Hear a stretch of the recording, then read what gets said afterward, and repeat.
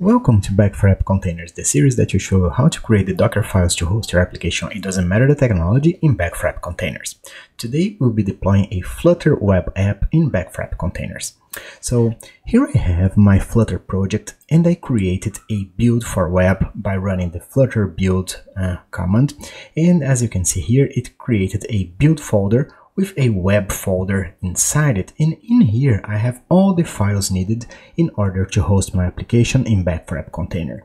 So I'm going to grab this folder here and put the whole folder into my GitHub. As you can see in here, my first container GitHub, I have the web folder with all its contents, and now it's time for us to write the Dockerfile to deploy this web folder to our node-based image. So here is my Dockerfile, and as always my first command is from, and I'm going to use the node base image so we can have npm and node.js already installed, which will facilitate quite a lot our deployment.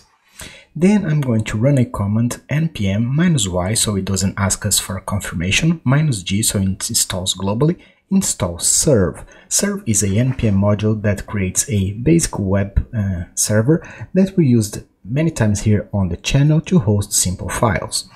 Then I'm going to set my work there as /app so we can give all our content inside this folder. Then I'm going to copy the whole content of my first container git repo to my current set working directory, which is /app. So this first dot will get all the content from my GitHub repo and copy to /app, which is the work there that we set over here.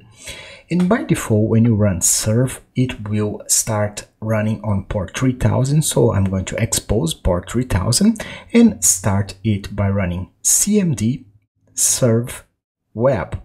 I have to put web because my folder here in the first container is called web. You have to name it whatever you choose to name your folder. So once you do that, here in my Back4App, it will start a new deployment because I left my auto deploy setting as yes. And once it runs, it will download and install all the modules for me, copy all the files in the correct places, expose port 3000, and then create a fully working container in Back4App Containers and check for its availability. As you can see, the container is available, and if I want to see its content, all I have to do is to click this green link over here, and it will open up my Flutter Web application that I can just click the plus button, and as you can see, it is already working. So it's very easy to deploy Flutter Web Apps in Back4App Containers. So if you found this video helpful, please click the like button and consider subscribing to the channel so it can help us grow. I'll also share this link with a friend and they can learn something too. If you're already subscribed, thank you for that. And if you have any questions, suggestions, or any implementation you'd like to see, please leave on the comment section down below. We always answer all the questions. I hope this content was useful to you and hope to see you back. See you soon. Bye bye.